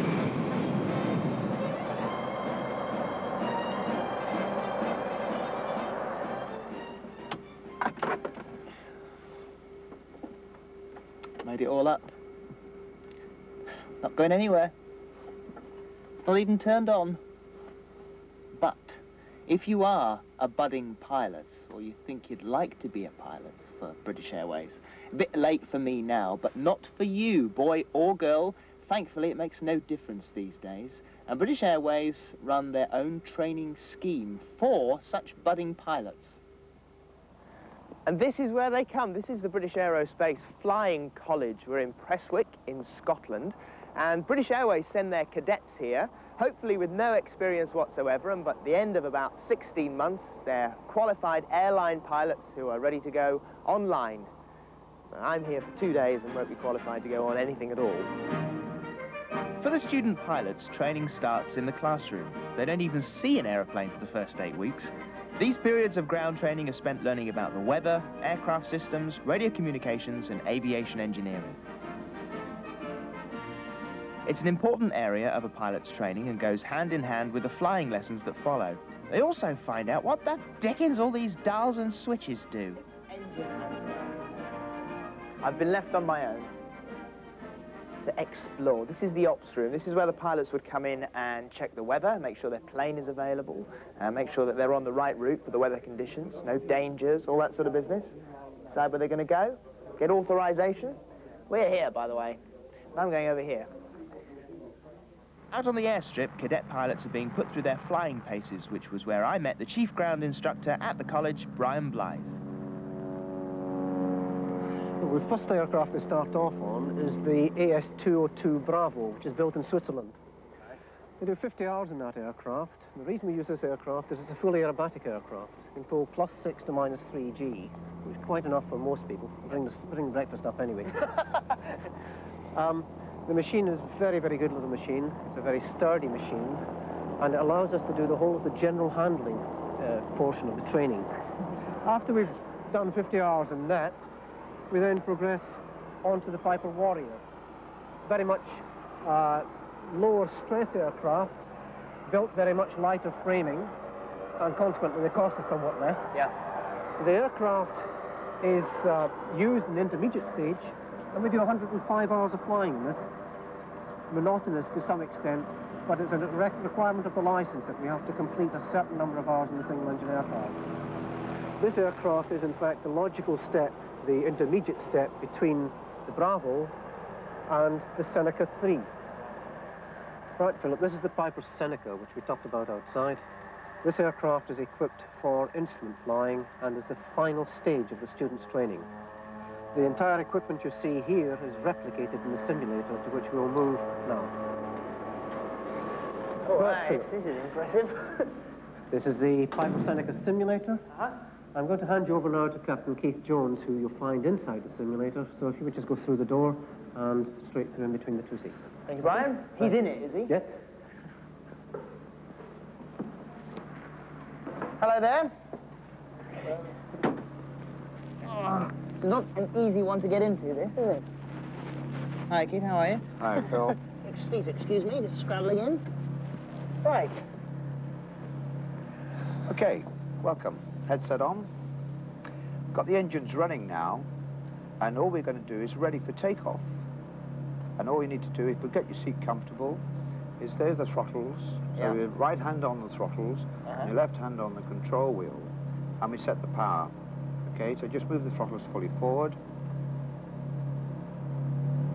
Here, the engine's winding up now. Yeah, right the way forward. Well, about that's fine. That'll do fine. I'll just finish it off for you. Okay, well, the engine's now ready for takeoff. We just press the brakes, the toe brakes. Can you reach? And release the parking catch. The parking catch is over on the other side there. Can you see it down there? On here? Just push it in. There we go. Now the simulator is working, and you can see the speed is starting to increase. Yeah. Which is that instrument over there. Yeah. And in a few minutes, you're going to start to pull back for takeoff. So now pull it back, and you'll feel it getting to the air. About there. Right. And that's it, okay? And I'll just help you correct it a little bit. That's fine. In our flying, passing 700 feet and accelerating to our normal climb speed. So after a quick lesson in the simulator, I felt it was about time to reach for the skies and try the real thing. It's very... You wouldn't mind if you took off and landed this time? No, I'll yeah, do that. I think I hit fairly hard last time, but I wouldn't like to do it in one that was actually real. Well, here's the cylinder anyway. In you go, Phil. Okay, nice. Thanks.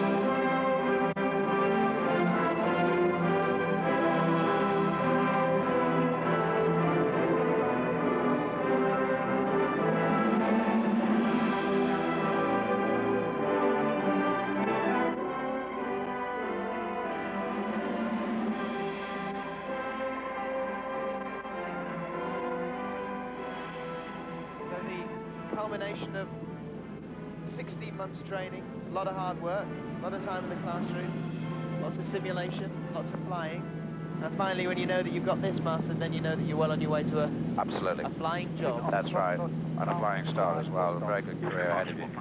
Yeah. Do you want to fly? Do I want to fly it? Yeah. Okay. Okay, so put your hands and feet on the controls. Right. And there you are. Figure out what negative So, that's it. Right. If you look out the front, you can see the nose moving up and down.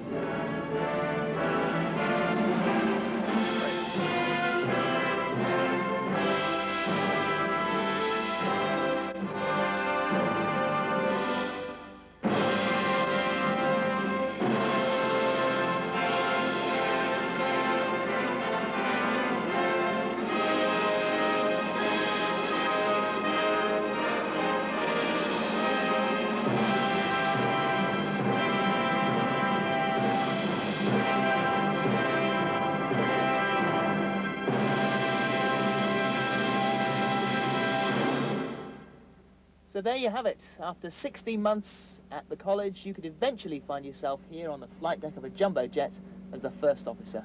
Food for thought? But I'm afraid I can't talk to you anymore because Virgil and I have got a lot to do. We're flying out at the moment, so hand it over to me, Virgil. Can I have it? Thank you very much. Oh, I've got it. Yes, that's good. I have it here. And here it is in front of me. And down we go. Ah, it's terrific. What stirring stuff. Good Lord, actually, we're over here. Did you wonder what that was? I will explain to you in a minute. Well done, Philip. That was brilliant. What stirring stuff. Welcome to Growing Live, Richard. Nice to see you again. Nice to see you. Now, the last time you were here, we had a look at Sarah, the banana plant. I showed you how to grow bananas from seed. Sarah was named, and one day, Philip gave her a big, sloppy kiss.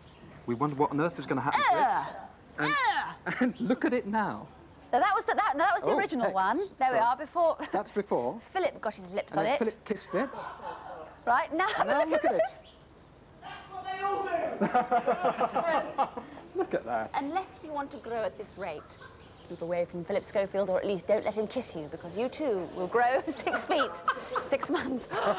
Good Lord! But well done with that, That's great, Richard. isn't it? Well done, Philip, again. Yes. We've got an array of plants here, but we've got some peanuts down here. Do you What's like all peanuts, this about? Sarah? I do. In fact, I've been holding myself back from nicking them off the plate. Because some of these have been disappearing at a rapid rate. Yes. Now, peanuts you can actually grow on your own windowsill very easily, and it's great fun. Now, all you have to do is go along to the supermarket and buy some unroasted peanuts in their shells. And if you open up a peanut, you'd see 2 peanuts inside, and there they are there. They're the actual seeds. They're the actual seeds of the peanut. Right. Now, using our empty Going Live yoghurt pot.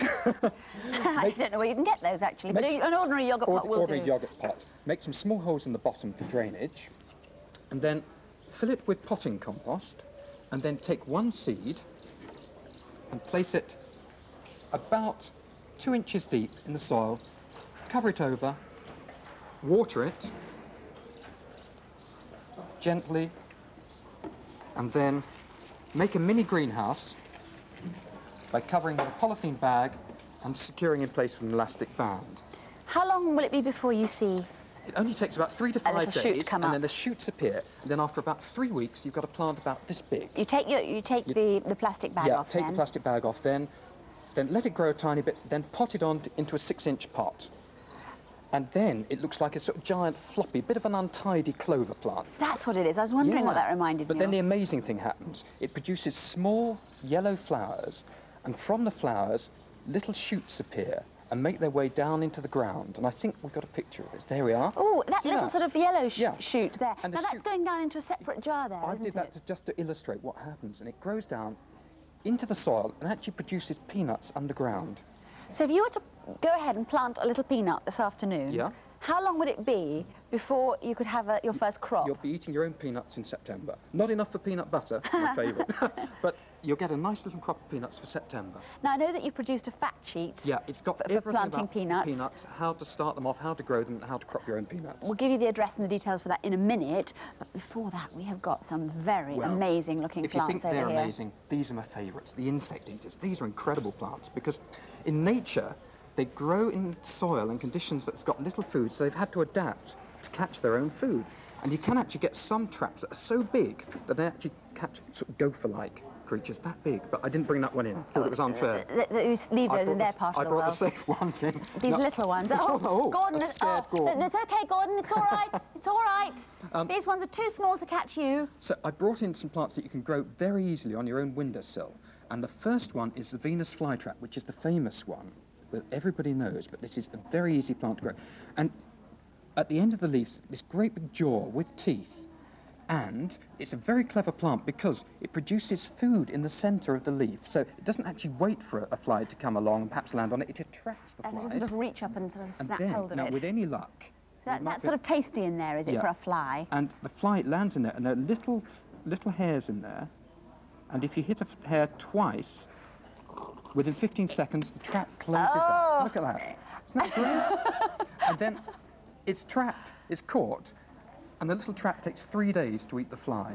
I mean, does it chomp away in there? How does it sort of eat it? It's just like your stomach. It sort of uses little juices and dissolves the fly. And all the bits it doesn't like, at the end of 3 days, the trap opens up, and all the bits it doesn't like are left behind, all the bones. I mean, there aren't many plants that are carnivores, as it were. Right. Why is it that these particular plants need to eat because living the soil, things? the conditions they're in, there isn't enough food, so they've had to adapt just to catch the food. Oh, I very, see. very clever. Now, what this isn't, the next two, and this one particularly looks like an underwater plant This to looks me. very pretty. Actually, it's called a sundew, because if you can see at the end of the little tips, there are little blobs of what looks like dew, but if you just touch in there and see what happens. Oh, yes, it is. It's sort of sticky, isn't it?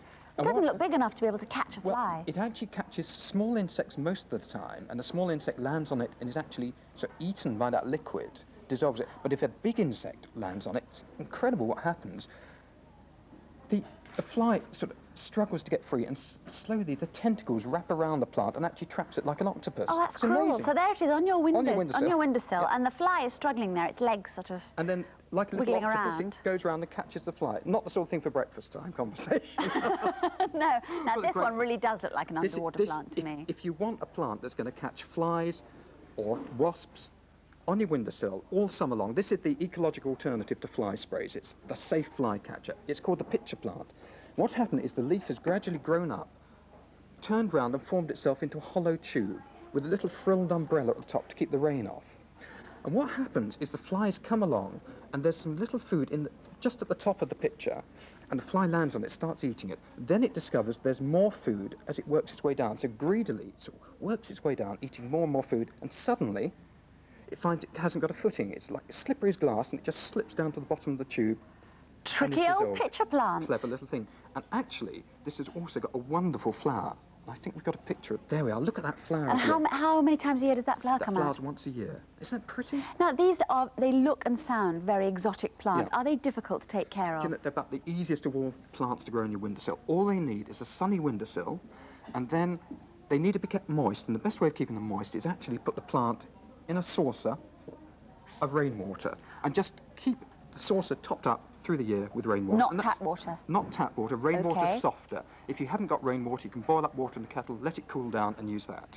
Now, about the fact sheet, you've got Well, about yeah. the peanut planting and also about these insect-eating It's a really plants. great one on the insect eaters because we've got where to get insect eaters from, how to grow them, and some lovely experiments to try as well. Terrific. So it's a great fact Well, sheet. if you would like that fact sheet, then send us a stamped address envelope to Going Live, BBC TV Centre, London, W12 8QT. Richard, thank you very thank much you. for coming into Growing Live this morning. Nice to see Great you again. fun. Thanks. Now, I think it's time for a break.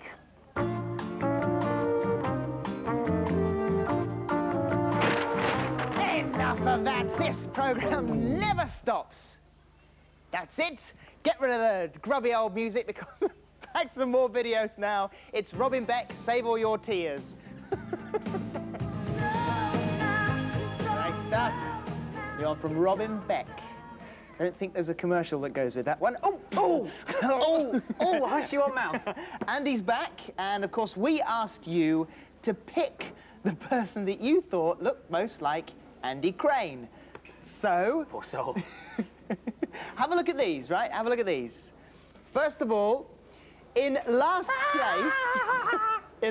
place, the person who looked least like Andy Crane, according to you, was in fact Andy Crane. That's me, that. And just to prove it, I got my jacket here. Look, you see? You didn't actually get a proper shot of it. You didn't get a full frame to Did we open it, darken really. your hair down a little bit? It was great, yeah. They had darkened the hair, you know, get a bit of a tan. I looked healthier than I've ever looked in my life. I had like dark makeup on and stuff. It was absolutely butch.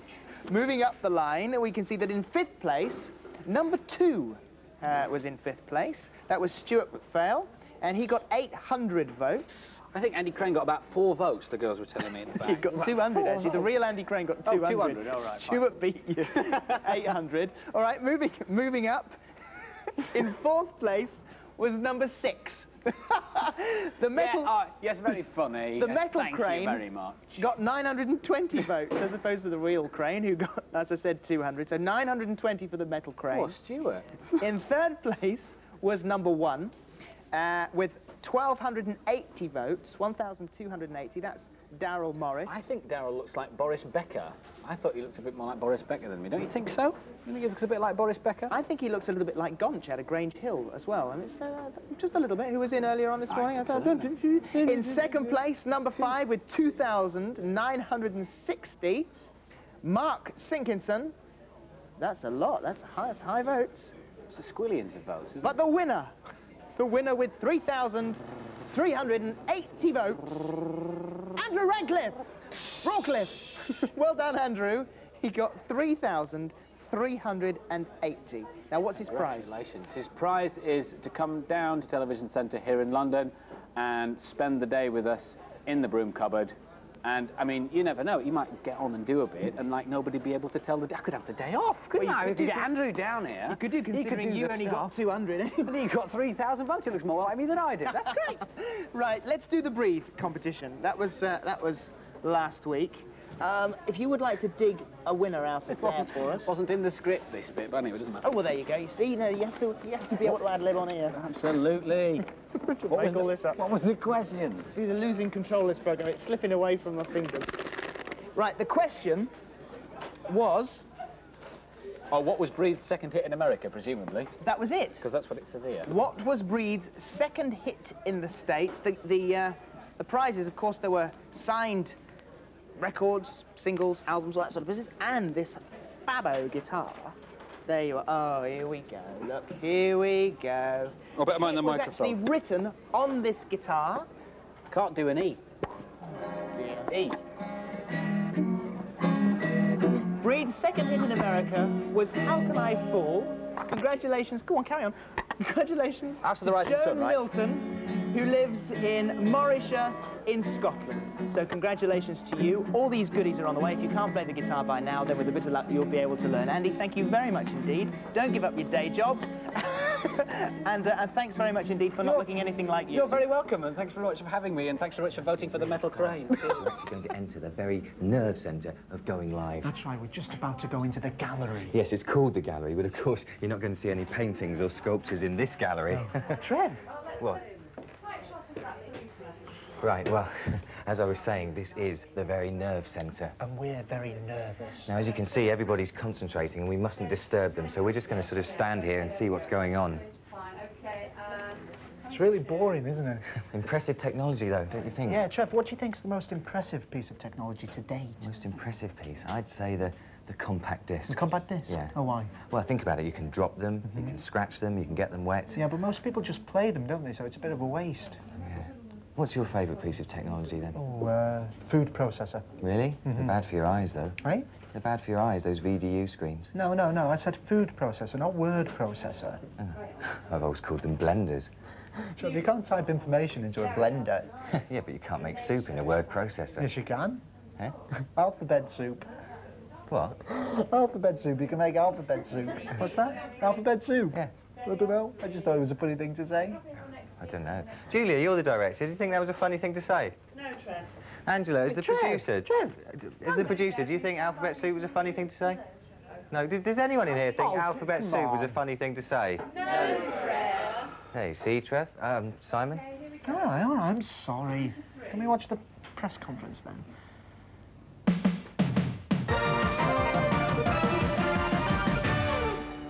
Would you please welcome today's press conference guest, Dr. Alan Maryon-Davis.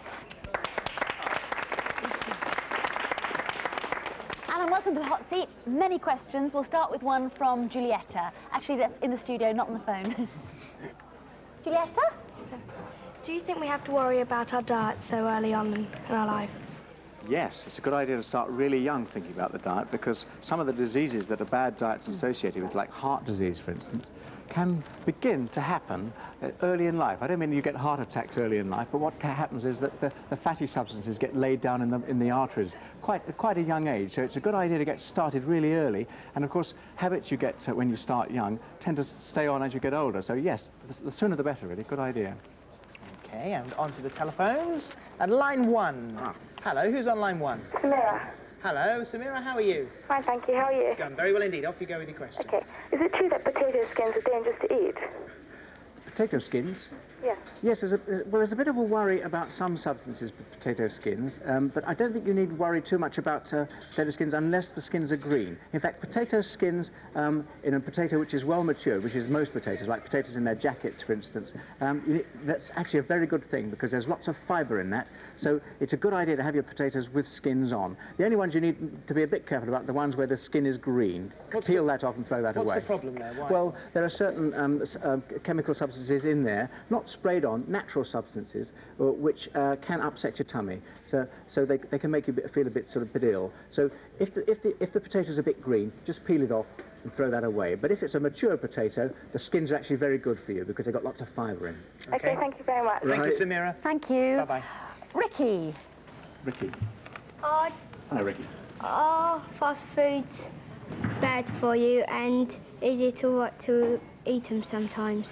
Yeah, fast foods are not particularly bad for you. What tends to happen is that some fast foods are fried. That's the problem, because it's a quick way of cooking, you see.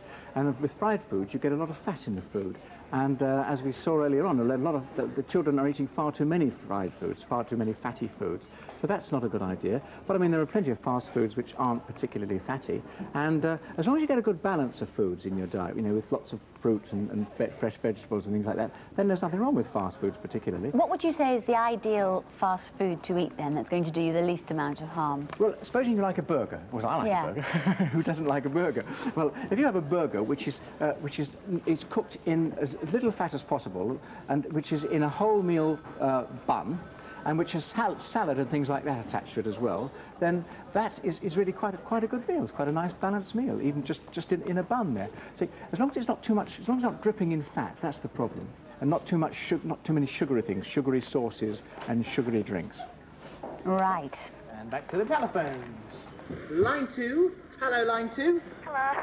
And who's on there? Michelle Owen. Hello, Michelle. Off you go. Why have they only started to bring out the problem of salmonella in eggs when it's been going round a long time? That's a very good question, Michelle. Yes.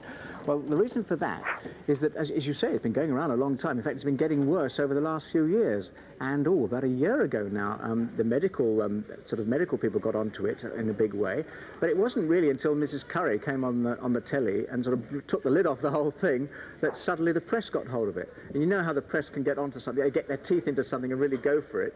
Well, that's what they did with salmonella, and or with Mrs. Curry, perhaps. And the whole thing suddenly got plastered all over the papers, and it became a big issue. And suddenly we all became aware of it. But you're quite right, it's been brewing for some time, and it's been a problem that the Ministry of Agriculture has been trying to grapple with for a long time now. So as a professional, how bad is the problem? It's bad in the sense that it's something which should be dealt with. After all, you don't want to feel unsafe about eating chickens, and eating eggs. You should feel safe about that. And there's certainly a problem there. It's not just in this country. It's all over the place where chickens are bred in large numbers.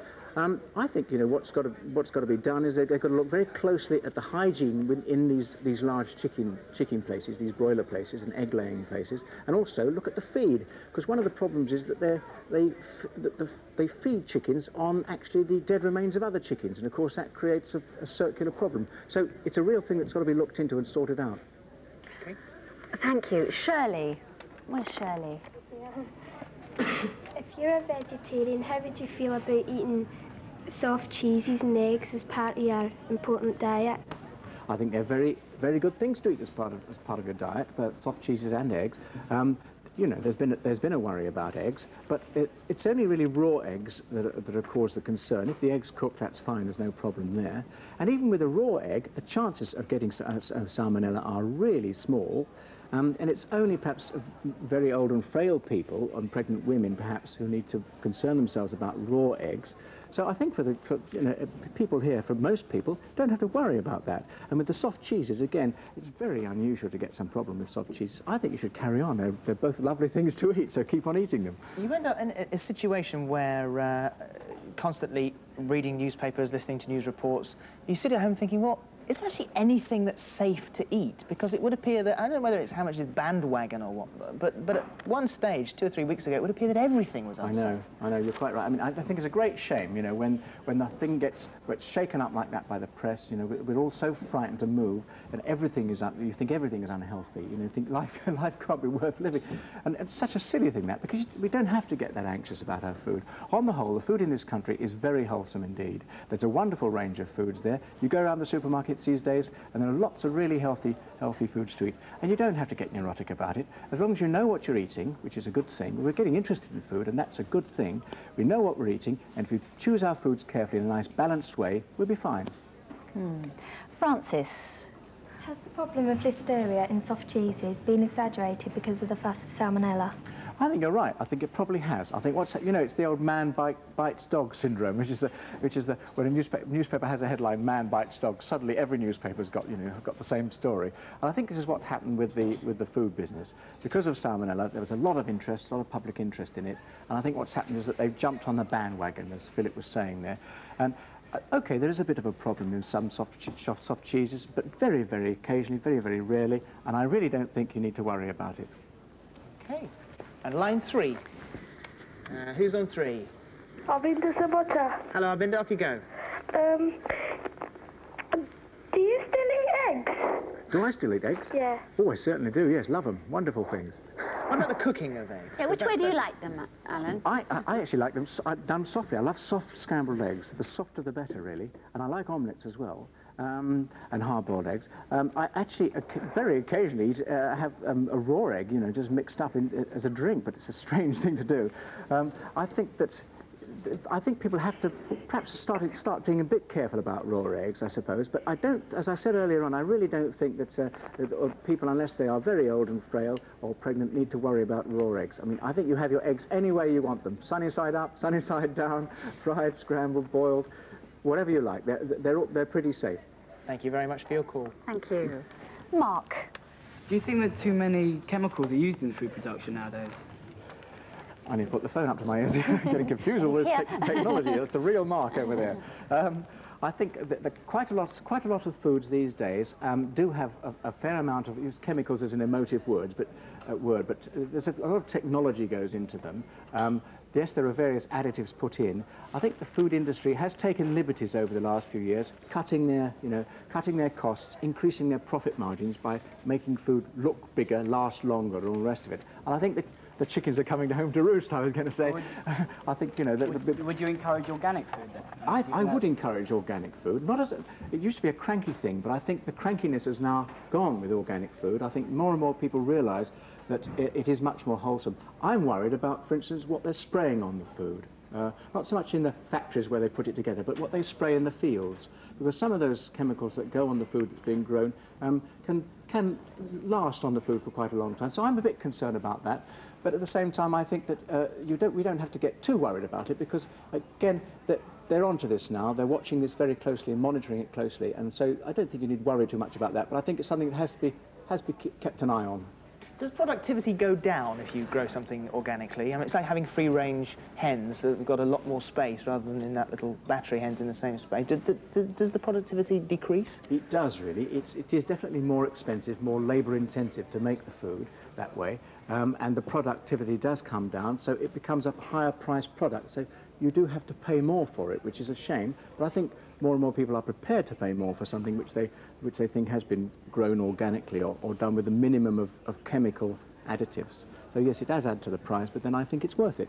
And perhaps we can find ways of it not being so expensive. Perhaps that's where those pressure groups that we were talking about earlier on. Let's go to Alan now. What types of sport are good for you to keep fit? What are good sports? Yeah. What you want to do is something that you enjoy doing, because the most important thing about keeping fit is that you keep keeping fit. You know, you do it for a long time. So you can't put fitness in the bank. It just melts away in 3 months if you don't keep going. So always do something which you enjoy doing, which is good for all-round fitness, for your stamina, which means you've got to get breathless for a bit, for your strength, which means you've got to move against resistance, lift a few weights. I don't mean literally weights, but I mean do something which keeps your strength up, and suppleness, which makes all your limbs move about. If you do all those 3 things and keep at it because it's fun and you enjoy it, then that'll keep you in shape. Just very briefly, Alan, are we heading in the right direction as a nation now? Are we doing it right? Are more people aware? Yes, I think we are. We're getting more health aware. People are looking after their bodies and keeping them in shape. And if you look at the figures of sort of the numbers of people dying, you know, things are improving. There's no doubt about it. We're actually becoming a healthier country.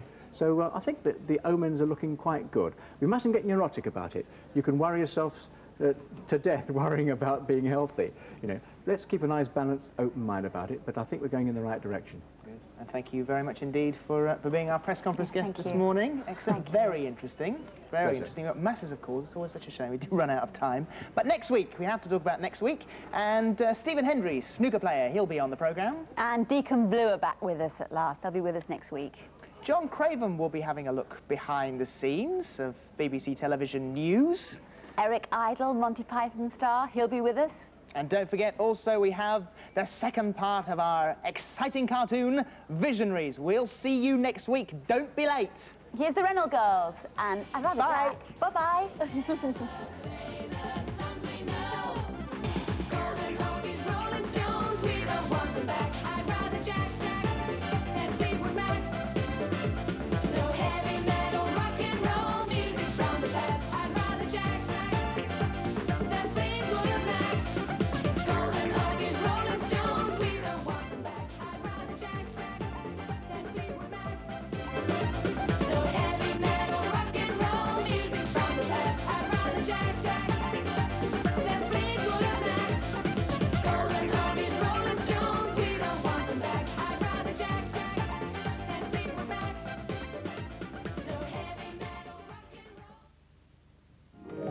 Unveiled, the new Radio Times. Everybody needs good neighbor. The whiz kids of Oz.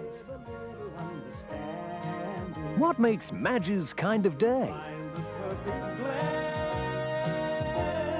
Meet those stars from the continent down under. They're on the up and up. Down under, up front. With the first of a 3-parter whodunit to get you on the Orient Express. Radio Times, out now.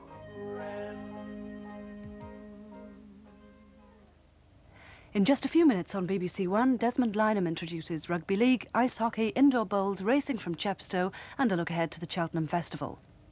First we'll hear about the weather prospects from Bill Giles.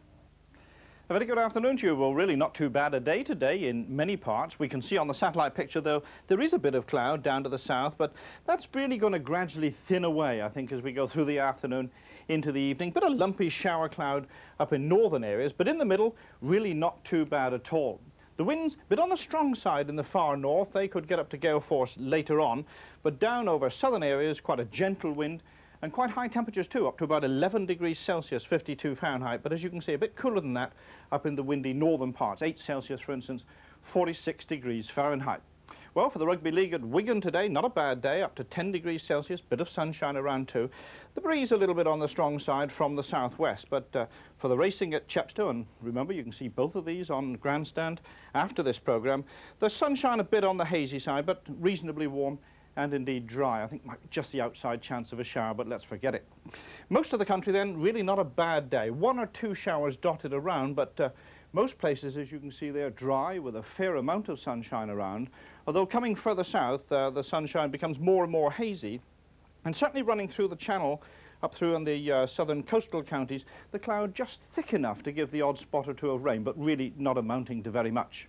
Now, most of the rain today in the form of showers in the northern part of Ireland, up through western parts of Scotland. Some of those showers turning out to be quite heavy, some hail and thunder mixed in them too. And I think as we go through tonight, they could well be merging later on, particularly in northwest Scotland, into some longer spells of rain. And that's going to herald rain coming southwards through tomorrow. Down over most places, though, dry and clear, so a few mist and fog patches around. And indeed, in 1 or 2 places, the temperature's just dropping down close to freezing. In the far northwest, though, no fog or frost. The wind's freshening up there because we've got the weather map for 6 o'clock tomorrow showing this low pressure area, showing the fronts, which will be giving some wet and windy weather, and they'll be swinging their way southeastwards through tomorrow. After saying that, though, a dry, bright start, a good deal of sunshine on the eastern side of England, but this rain pushing its way southeastwards as we go through the day, so that by the end of the afternoon, down to all but the extreme southeastern parts. And some of that rain's going to turn out to be pretty heavy and perhaps turning to a bit of snow over the mountains later on, and then brighter weather feeding its way in. A very mild day just about everywhere again, but windy, particularly in the west there. Well, that's just about it from me. Bye-bye for now. Now on BBC One at 12:15, it's time for our regular Saturday sporting rendezvous with Desmond Lynam in Grandstand.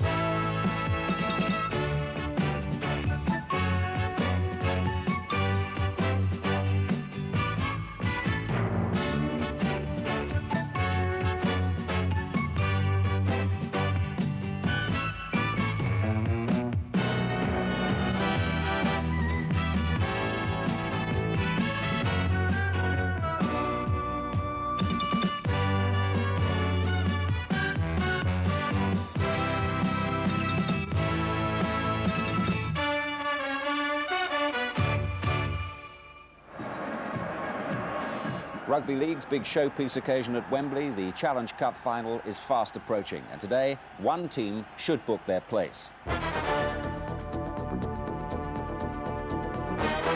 St Helens take on Widnes in the first semi-final. The clubs have already met in cup competition this season. Widnes were narrow winners then, with Martin Afire, the game's top try scorer, in splendid form.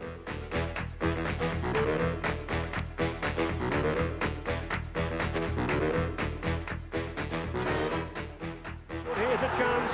Richard Ayres, he's looking for a fire now then. There's the pace. There's nobody will catch this lad. It's a formality. It's like shooting a bullet from a gun when a fire gets it. Les Quirk was the star for St Helens on that occasion. Beavers. Forward, that's a good ball. He's got Lachlan. Quirk, he must be in. He's in. Oh, yes. Les Quirk and Martin Afire in opposition again today. St Helens coach Alex Murphy, usually a member of our commentary team, will be encouraging his side in that quiet, introverted style of his. So Peter Fox joins Ray French to bring you St Helens against Widnes live, 3 o'clock.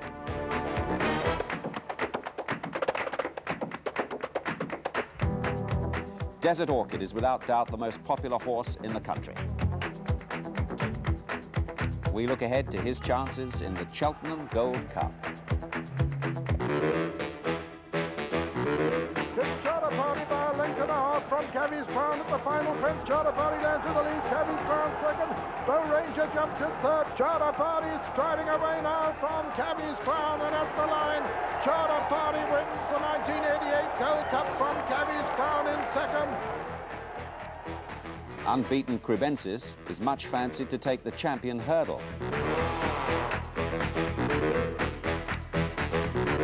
Classical Charm on the near side, Celtic Shot on the far side. It's Classical Charm for Alden, Celtic Shot on the far side. Classical Charm and Celtic Shot as they race into the closing stages. Celtic Shot on the far side, Classical Charm on the near side. As they come to the line, Celtic Shot has won it. Second is Classical Charm, third is Celtic Chief. Preview of next week's festival meeting after today's racing at Chepstow, which begins with a 1 o'clock.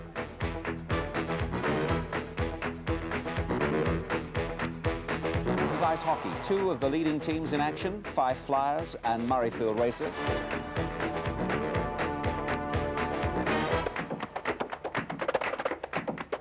And the pace will slow a little for bowls. The first semi-final of the World Indoor Championships. Bowls, of course, a game of subtlety.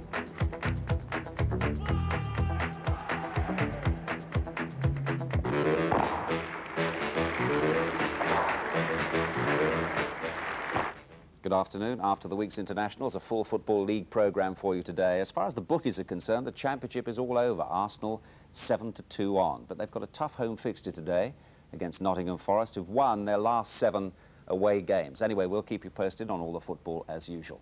But let's begin, as promised, with some ice hockey action involving 2 of the leading teams in the country. Fife Flyers lying 3rd in the league, Murrayfield Racers just 1 place above them. Flyers against the Racers, Red Imrie and Barry Davis are the commentators.